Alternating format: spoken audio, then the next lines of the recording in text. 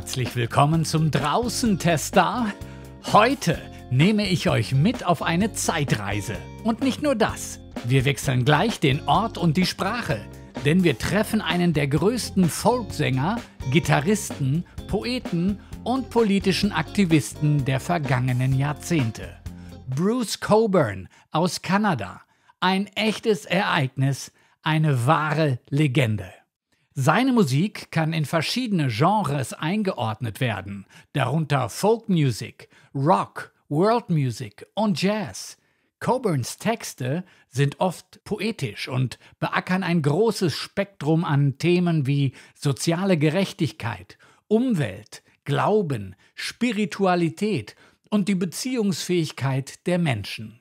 Zu seinen wohl bekanntesten Liedern gehören If I Had a Rocket Launcher, in dem er über die Gewalt in Mittelamerika singt, und Wondering Where the Lions Are, ein optimistischer Song, der von der menschlichen Naturverbundenheit berichtet. Ich habe Bruce Cockburn ein paar Mal treffen dürfen und einmal beim Abschlusskonzert seiner Europatournee habe ich ein Gespräch mit ihm aufzeichnen können. Am 12. November 2013 in London. Und dieses Gespräch, das könnt ihr euch jetzt anhören. Hier ist er, Bruce Cockburn. Bruce, what does a typical week on a tour look like for you? Is there enough time for you to enjoy the places that you've traveled to, or? Not normally, no. I mean, the usual pattern is we get a day off each week. But this tour has been particularly intense. To me, a day off, the definition of a day off is a day when you can do your laundry. Right. So if you can't do your laundry, it's not a day off. You're traveling, or there's some other stuff going on that makes it not a rest day. So this tour has had no days off basically for the past 3 weeks. It's almost over now. So we had a day off after, I guess, a real day off. The day after we arrived in Germany, we played a show and then we had a day off. Mm-hmm. But that's at the beginning of the tour, and then so after that, it's been pretty steady work or travel. So, but it's okay. It's gone very well actually. But so this day in London is actually more or less a day off. If I had to do laundry because I was staying longer, I would be able to do it. Now we're in London right now, and this is the end of your European tour. Are you happy with how it went so far? It all went quite well. I was actually really pleased. Some of the places, historically, for instance, in Berlin, I haven't generally done that well. In the 80s I did, but then I've been there a few times since when we didn't get much of a turnout. But it was good this time. It was a small place, but there was enough people, and they were very enthusiastic. So that worked well. And we played a couple of places in Spain that I've never been to before, and that worked out well. So I think the shows have gone very well, and it's. I always feel like this at the end of a European tour, like I want to spend more time here and do more. But once I get back to North America, then there's so many things to do there that it's hard to get motivated to come back. Not emotionally, because I love coming to Europe, but just to in practical terms to kind of make it happen. It always takes longer than I want it to. So I'm kind of at that point in the tour where I'm starting to think, yeah, it's too bad, it's almost over, and I'll be glad to go home. But at the same time, I wish I could stay here for another 2 months and cover more. The lyrics in your songs are very important and dominant. When you perform in front of an audience whose native language is not English and who might not be able to understand all the details in your poetry, how does that affect, if at all, your performance and particularly the reception of your songs? It's a bit strange at times. It's less strange in Germany because people are very familiar with English language music, at least English language pop music, and most people are pretty good English speakers. Most of my audience, anyway. In Spain, it's a bit of a different issue because it's rare to find someone who speaks a lot of English, and I worry about that a little bit. It's like I have to plan the shows so that people who aren't understanding any of the words can still find something to get into. in the music and in the feeling that comes through. And they did. It worked okay. But I put a little more emphasis on the instrumental side of things, and up-tempo things and so on, that people who weren't able to follow the lyrics would be able to enjoy. But it is a challenge. I had one time, I remember playing a show in Italy. I've done quite a lot of touring in Italy over the years. And on one occasion we played in somewhere, I forget where it was, but a guy came and talked to me after the show, and the show had included Call It Democracy, If I Had a Rocket Launcher, a number of those, of other kind of fairly intense political quote-unquote songs. And he said to me, I don't understand any of your words at all, but your music is so soothing to me. It's like chamomile tea. It's like, what am I doing here? and so that's one end of the spectrum, right? Like they don't get it at all, but there's something to enjoy there, and you got to be grateful for that, even though it isn't what I'm hoping for. But then on the other end of the spectrum is people who've either whose English is good enough to follow what's being said, and or who have lived with the songs for a period of time and have kind of paid attention and understand them.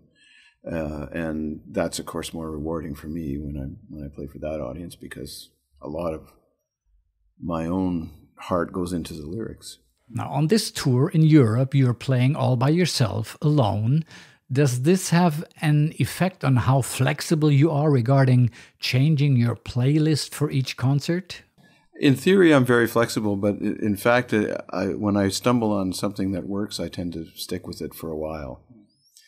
So most of the German shows were similar. The songs would change very slightly from night to night, but the basic structure of the show would be similar. I changed it a bit for Spain. Like I said, I put more instrumental stuff in, and fewer of the sort of more word-oriented songs that you really need to understand the words to appreciate.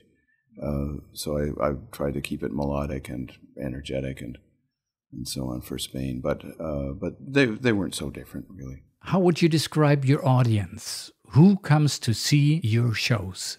It's a mixture. I never really know from one tour to the next who's going to show up. It's in general, I suppose, they're people who were in college or just out of college in the 80s, like late 70s, early 80s. It's most of us become attracted to particular types of music at that point in our lives. And so the people who were at that point that tuned into me are still coming to the shows, and they buy my records, and they've followed me over the years. But they've also bred another generation of kids, and this is something that I would have never expected. But there's a lot of younger people who come to the shows who grew up with my music because their parents listened to it, and I find that very interesting, because I would never go to a show of my parents' music willingly. Now, even when I was young, I didn't like it. They listened to things like The Sound of Music or that type of sort of the pop music of the 40s, 30s, so on. And to me, that wasn't interesting at all. So the idea that young people would actually come to see the shows because their parents made them listen to my stuff is actually quite interesting. And I'm grateful for it, because, you don't want to think that your audience is getting old and dying with you. But in fact, though, the majority of them probably do fit that last description. If you compare your audiences around the globe, how do they differ? There's not such a great difference. People, you notice a slight difference in the style of the way people applaud, or the German audiences will very quickly, if they like the show, they'll start clapping in unison very quickly at the end, right? Faster than anyone that happens sometimes elsewhere, but not as readily. That's a difference. But really, in a real human way, there's not such a great difference. I think the music, I mean, my songs attract a certain type of listener that it's not so culturally dependent. It's the people who are interested in my songs are people that are willing to think about their entertainment, that don't want to just be spoon-fed something. They're people that are interested in the concepts that are in the songs and so on. And I think that the common ground there, it transcends borders and cultures. Once you get past the language issue and whatever cultural differences might constitute an obstacle, then you find that, like, you know, the people in Japan that pay attention to my songs aren't so different from the people in Germany or Canada that do. It's just, I mean, they're different in numbers, but you know, they're interested in the imagery and in the feeling that comes through the songs. At different times, it's not so much geographical, but maybe period related. People have taken different aspects of what I do, or emphasized those different aspects in the 70s, because I was writing more internal or interior directed spiritual kind of stuff.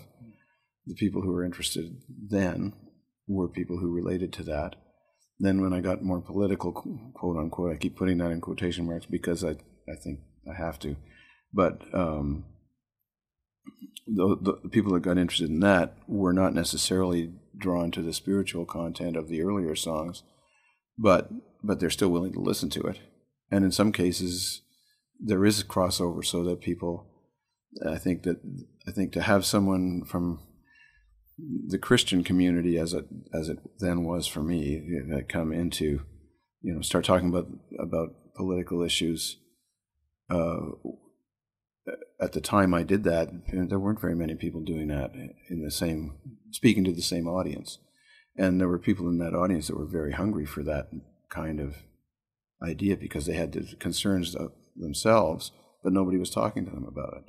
So all of a sudden there were songs that they could relate to that spoke for them in some way. And that's what attracted the attention of most of the people in Europe, I think, for me. There was, back in the day, I remember running into somebody in the early 80s, before the Stealing Fire album came out, which was the one that got the most attention. There was an old song from the mid-'70s called Lord of the Starfields, and I met somebody from Germany that knew that song, who was, you know, oh yeah, you're that guy that sang Lord of the Starfields. And in Italy, that was a big song. But, you know, then when Stealing Fire came out, the German audiences really took to that, as did the American audiences. But the Italians didn't like it because they liked the acoustic stuff better. So they didn't want to hear about all this politics, and they didn't want to hear electric guitar. You know, the audience sort of dropped off a bit in Italy because of that stuff, whereas it grew in other places. So you get these regional differences, but I think the core audience, the ones who keep on buying the records and keep on coming to the shows, are people who are not so, whose interest goes beyond just the confines of their own culture. After spending decades on the road, what motivates you today to go on tour? What is the fascination about performing live? I think the songs come into their own when there's a live audience. I mean, I can sit in my room and play the songs, and I feel good playing them, or I don't, depending on how well I do. But it is satisfying to some extent for me to just sit and play the songs to myself. But they need another set of ears to be on the receiving end, to be complete. So it's as a songwriter, I want to play the songs for people.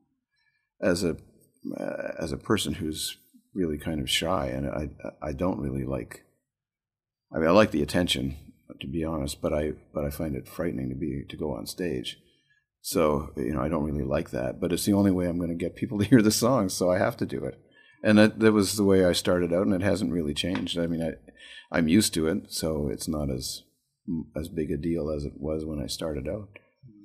But originally I thought, I'll write these songs and other people will sing them, and, that'll be fine. But then it became clear quite quickly that no one else was going to sing them, so it had to be me. And I like playing the guitar anyway. I mean, the guitar it became a very important element in my life in my teens when I first started playing, and it remains that. If I get away from it for too long, I start losing my balance a little bit. We talked about touring alone. Why did you not bring along a band this time, as you used to do a few years ago? I still do when I can afford it, but it's not feasible for me to bring a band to England to play in the size, or to Europe in general, and to play in the sizes of venues that we're playing. To the numbers of people that are coming out. I mean, we can play in Berlin to 200 people, and it's quite satisfying as a solo thing, but it wouldn't pay for a band. And that's really what it comes down to, because I like touring with a band. I like playing solo too for different reasons, but the band is more fun for me because it's less stressful, because there's other people doing part of the work. But I toured with a band in the summer in North America doing festivals and so on this summer. But and I would love to bring that. It was just a trio with Gary Craig on drums and Jenny Scheinman on violin. It was really great energy, and the music really worked well. I'd love to bring that to Europe, but I can't convince anyone to pay me enough. Now, in 2011, the Canada Post Corporation created a Bruce Cockburn stamp to honor your lifetime of achievement. And this stamp presents you as an icon of Canada. How does it feel to have your own stamp? It felt pretty good, actually. It was sort of odd. I mean, you sort of feel like, shouldn't I be dead? But no, it was quite an honor, actually. I think those things that they wouldn't be coming to me if it weren't for if it weren't for what I do. I mean, if I were just a regular citizen going to an office to work in the daytime, nobody'd be putting me on a stamp or giving me medals or any of that sort of stuff. But what I like about the Order of Canada and the postage stamp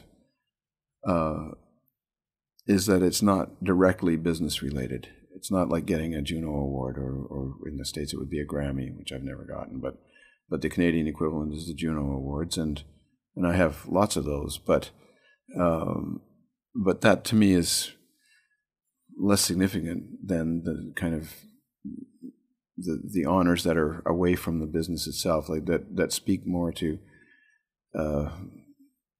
some way in which my own people view me and have made me kind of welcome in their lives in some way, and that feels really good. It's like, I mean, people buying the records does that too, or people listening to the music and coming to shows. I feel like in some way there's some of the quality of a family about that, emotionally, and the same applies to those medals, but like business awards, I don't feel that way about so much. It's like, okay, so I sold more records than somebody else, or someone decided I'm the best folk singer. Well, what the hell is that? Like, how can there be a best anything in the arts? Like, is Picasso a better painter than Juan Miro? No, but somebody will think he is because they like it better, but or because his paintings cost more or whatever. But it's not realistic. But anything that measures the degree to which you're accepted into people's hearts does count. How would you describe your relation to Canada? Are you proud to be a Canadian citizen? Yeah, I'm not sure what it means, but the answer is yes. yeah, I feel like a Canadian. I don't live in Canada now. I live in San Francisco as of the last 4 years, but because I have a wife and a baby in San Francisco. But I feel very much a Canadian, and I feel like what I grew up with as a Canadian, the values I was given, the sense of my place in the cosmos in a way that comes with being a citizen of a huge but not very powerful country, I think is very valuable, and I cherish those values and that sense of perspective. I think, I mean, it's you always make whatever you will out of what you're given. We come into the world with a certain set of baggage, and that gets added to by our upbringing. And in the end, it comes down to what you make of it as a person, as a human being, once you mature. But that being said, I think the background part of it does matter, and it matters to me personally, at least. Anyway, it would not make the difference between me judging someone bad or good because they come from a particular place, but for myself, I feel like that Canada made me who I am to a great extent, and I appreciate that. So do you miss home every once in a while? Do you miss Canada, since you live out on the West Coast in the United States? I miss the weather. San Francisco, if you have to be stuck with one kind of weather, it's got the best kind, and it goes from, I don't know, 10 degrees to 20 degrees, basically. It's always in that range. It's sunny most of the time, but not always. Sometimes there's fog and sometimes there's rain. But it's, like I said, if you have one climate only, it's a good one. But I miss the snow. I miss looking out the window and knowing that I have to confront something in terms of weather. Like there's something happening out there that I have to deal with, and that's stimulating to me, and it always was growing up. There's snow out there. It's cold. You got to dress for it. You got to be prepared to be active. It wakes you up. It kind of slaps you around in a good way, and I don't get that in California. But that's really the only thing I miss, other than my family in Canada and connections with people that are much more difficult to maintain now. At that distance, but San Francisco is a good place, and living in the United States is insane. I don't think it's alone in that.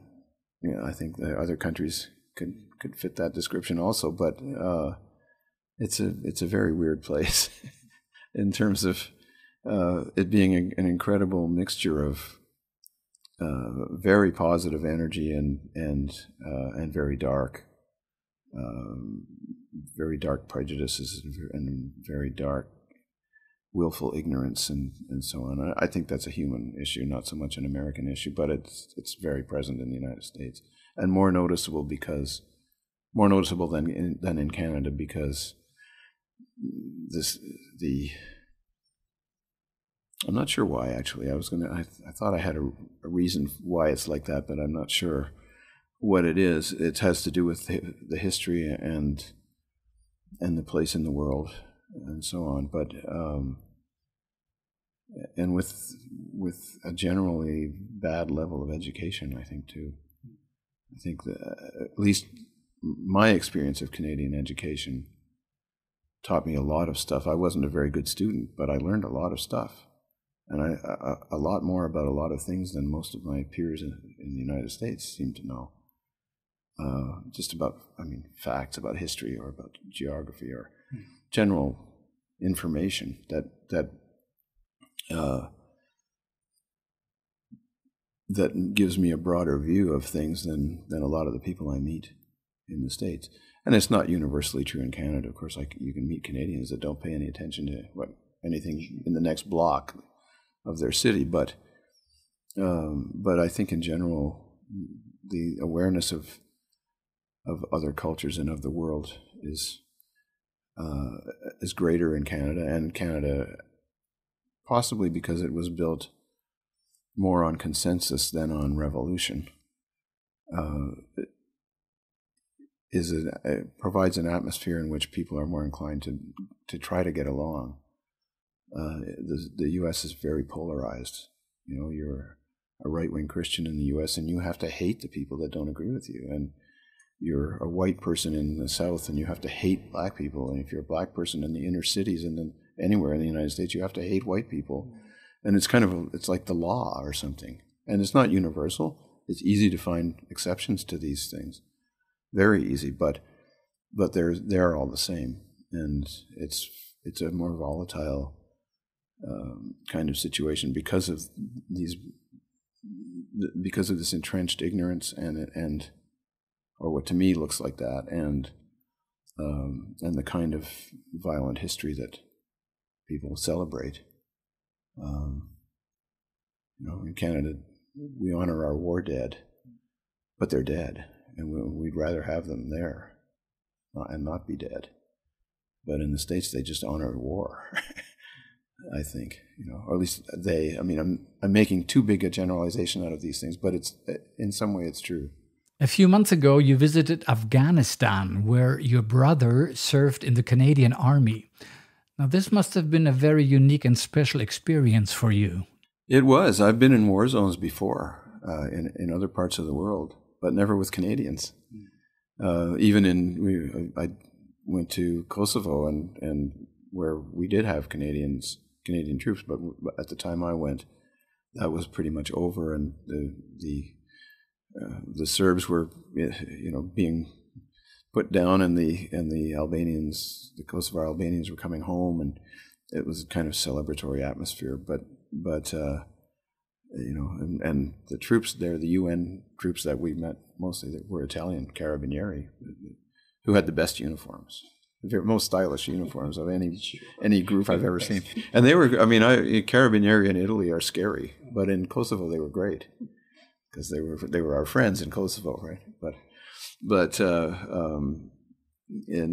anyway, it was very interesting to me to be among all these young Canadians who were smart. They were smarter than I thought they would be, and more worldly aware, more aware of their situation in the broader context than I imagined they would be.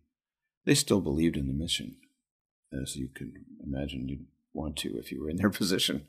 They weren't cynical about it, and that was kind of endearing too. Like that, yeah, you're here. You know, we're here in Afghanistan. We're basically playing what to me seemed like a loser's game because, you know, okay, in theory, you could, by subjugating the Taliban, or erasing them from the scene, and by creating an atmosphere in which children could grow up in a state of peace, you could offer the possibility of a kind of development that I don't think we'll see. But even from the perspective of the official military line, that was going to take a whole generation. They needed 30 years to do what they were doing, to accomplish their mission.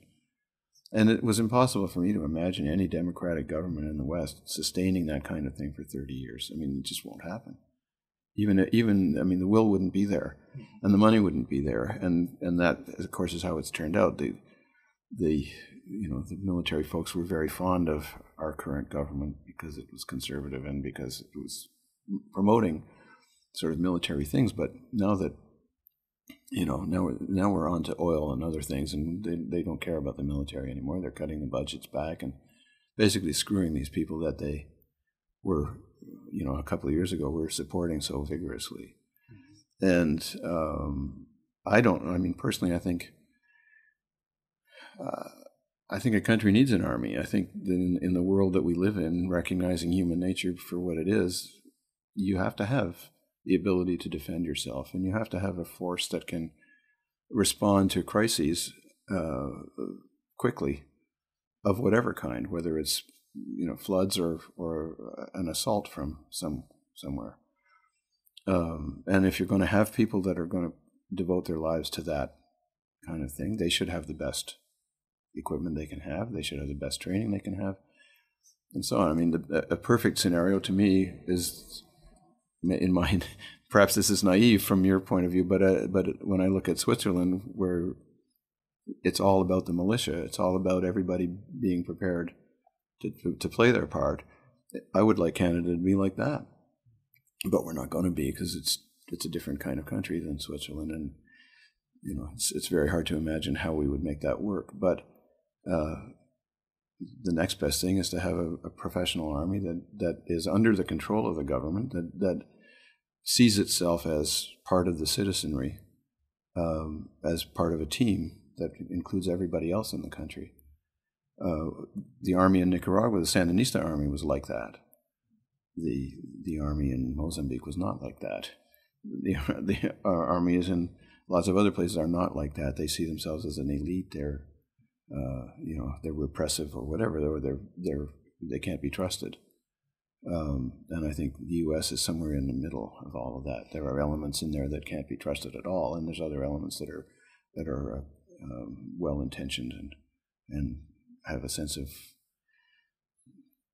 the country's honor and the Constitution's honor.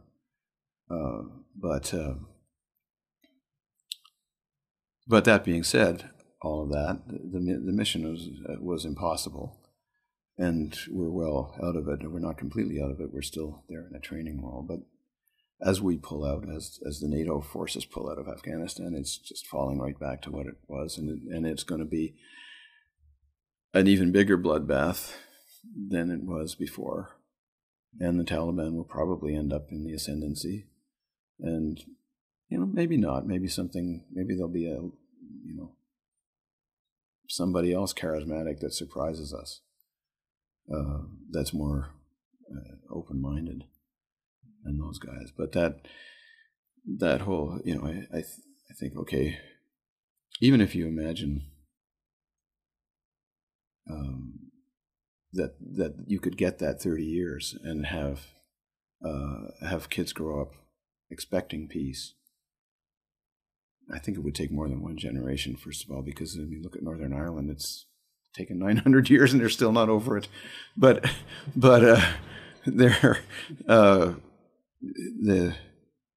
history doesn't forget. But let's say that would work. You're still dealing with a culture that, okay, you grow up in peace, you expect to be able to do business in a reasonable way, etc. And we expect a whole set of characteristics to define that situation.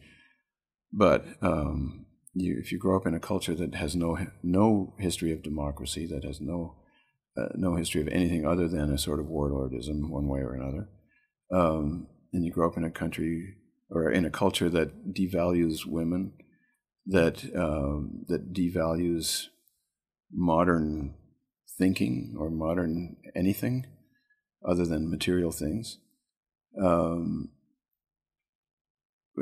don't really quite get why we're supporting that.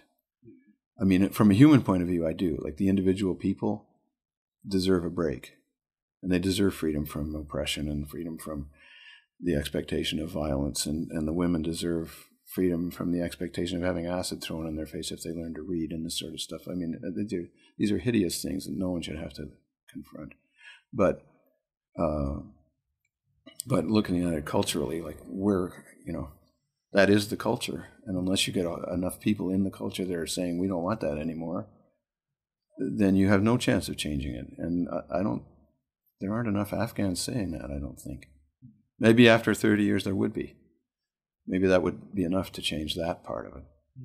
But it's true. You look at, it's not just Afghanistan. It's Bangladesh. The same stuff happens, and on top of that, you have the exploitation of sweatshops and all the rest of it.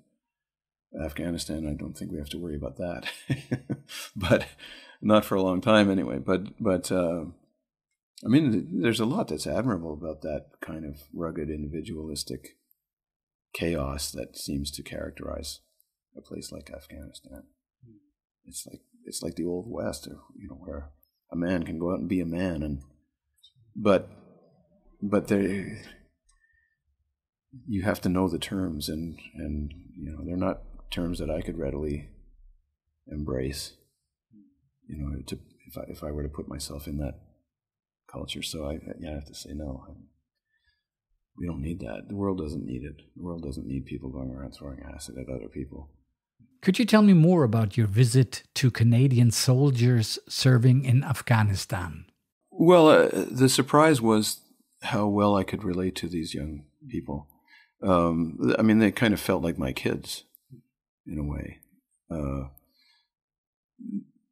Not all of them were that young, but the majority certainly were. And there was a sense of professionalism and a sense of intelligence about what they were doing that was very impressive. And that's what I came away with. I mean, with great respect for their choices and for their commitment to their mission. The fact that the mission may be a little shaky, or a lot shaky, doesn't take away from the ability to respect them as people who have made a choice to be in that situation. Are doing the best thing they can with it, and are not unaware of the humanitarian side of things. Like, they're not out there slaughtering civilians. There have been incidents in as there would be in any war where people do bad things, and I mean, war is by definition full of bad things, but beyond the predictable bad things, there are exceptional bad things, and where people murder other people, or they rape and pillage, and they do things that we don't condone or can't condone. But I think the Canadian involvement in the places has been about as free of that stuff as you could ever imagine people in that situation being. And so, you know, it's easy to be proud of them for that.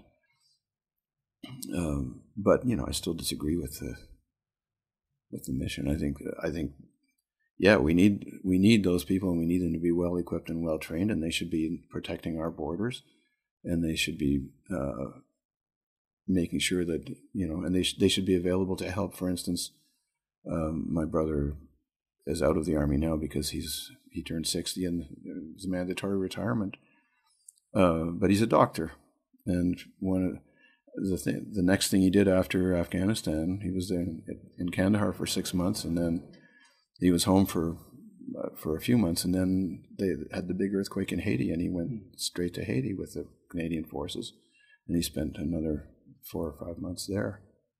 And there was no military or no aggressive component to that at all. It was strictly aid to earthquake victims. So to have a military that can react that way to world situations as well as to, you know, the requirements of defense, I think is a really good thing, and another reason to be proud of them. But and proud of ourselves, I suppose, is really what that means as Canadians, because we have that kind of army. You know, Mexico doesn't have that kind of army. Maybe Germany does now, but it didn't used to. Right. So, you know,